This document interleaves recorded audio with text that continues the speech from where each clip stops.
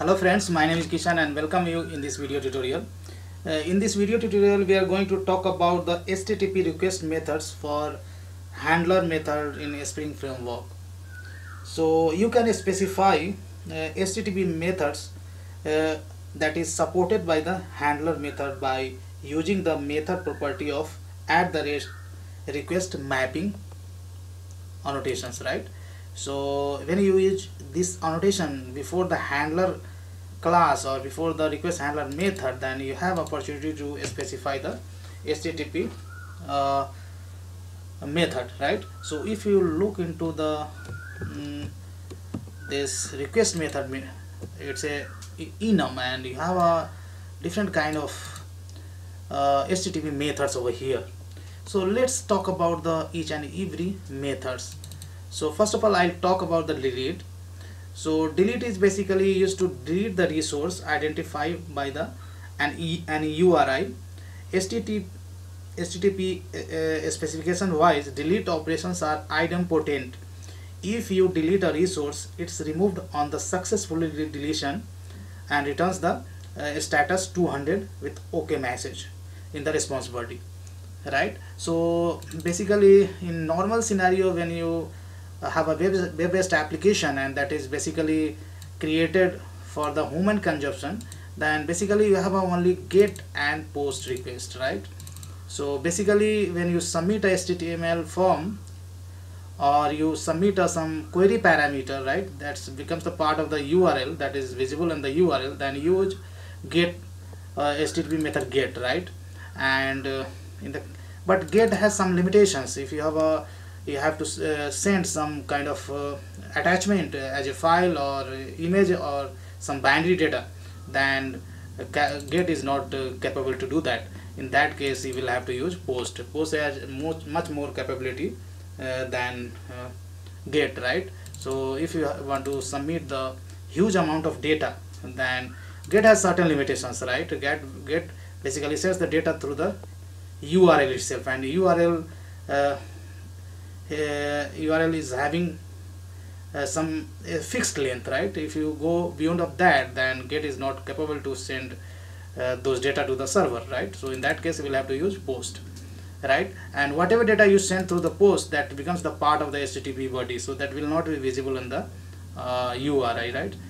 So these two methods basically when we use when you create a web-based application and that is designed for the human consumption.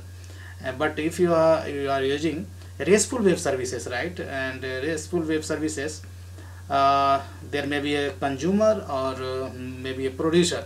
Let's say if you have a producer, so you create some RESTful web services and you post them somewhere on the network, right? And consumer of these web services, maybe some other application, they want to get some resource information from your live web services, right? Then they can use get method, HTTP get method. If they want to create some resources on your web service which you deploy on that, then they may use the post method. So this is the high level concept, but let's go through the each and every method. So as I have talked, delete is basically used to delete some resources on the server side, right? When you use RESTful API, then delete comes into the picture. And this is idempotent, means if you are calling this method more than one times, that is not making any harm on the server side, right? Now let's talk about the get method in more detail. Get method is used to read or retrieve a representation of resource in the happy or non-error path. Get returns a representation in the XML, JSON or any other format and HTTP response code with 200 OK message. In an error case, it most often returns the 404 or not found, resource not found, or you can say HTTP error 400 with bad request. According to the design of HTTP specification, get along with head. If you call get, then internally head method also gets called, right?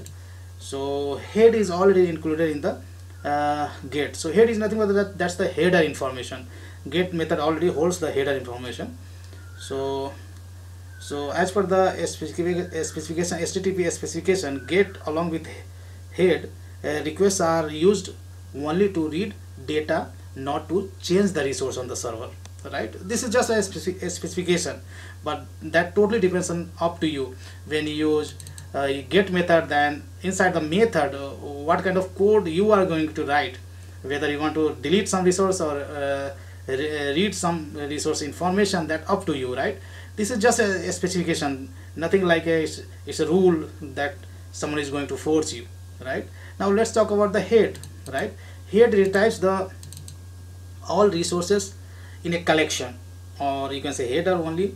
The head method asks for the response identical to the get request, but without the response body. This is useful for retrieving the meta information written in the response header without having to transport the entire content. Now next I would like to talk about the put method, right? So we have a put HTTP methods, and put is mostly often utilized for the update resources on the server. So if you want to update some resources already existing, but if you want to update that resource, then you may use put. But I have seen in the many projects people were using put method to create some resources on the server side, but as per the HTTP specification, we should use, if we want to update some resource on the server side in case of the RESTful web services, then we go for the put method, right? Now next we have a patch. So let's talk about the patch method as well. So patch is used for modify capabilities. The patch request only needs to contain the changes to the resource, not the complete resource. This resembles or very much similar to put, but the body contains a set of instructions describing how a resource currently residing on the server should be modified to produce a new version. This means that the patch body should not just be a modified part of the resource, but in some kind of patch language like JSON patch or XML patch. Now next we have already talked about the delete, and now options, right? So basically options returns available HTTP methods and other options. Now finally we have a trace method, HTTP trace method. So trace method echoes the received request so that a client can see what changes or additions have been made by the intermediate server, right? In your application you may have more than one server. So if you want to echo received requests so that you can see the what changes or additions have been made by the intermediate servers, that you can see by the trace method. So that's all I have in this video tutorial, guys. This video is more and more theoretical rather practical. So when you annotate a method, request handler method with @request mapping, then you have chance to select any HTTP methods. But when we work with the Spring MVC, then most of the scenario we are going to select either get or post, because right now we are creating the web-based application that is for human consumption. But when we'll try to learn, when we'll go to learn REST controller, so here we have something is called controller. Then when you integrate RESTful web services with the Spring framework, then you have one more annotation is called REST controller, and REST controller says this controller is serve the purpose of RESTful web services controller, right? In that case we'll see use cases of get, post, put and delete, right? So basically we perform the CRUD operation using these HTTP methods.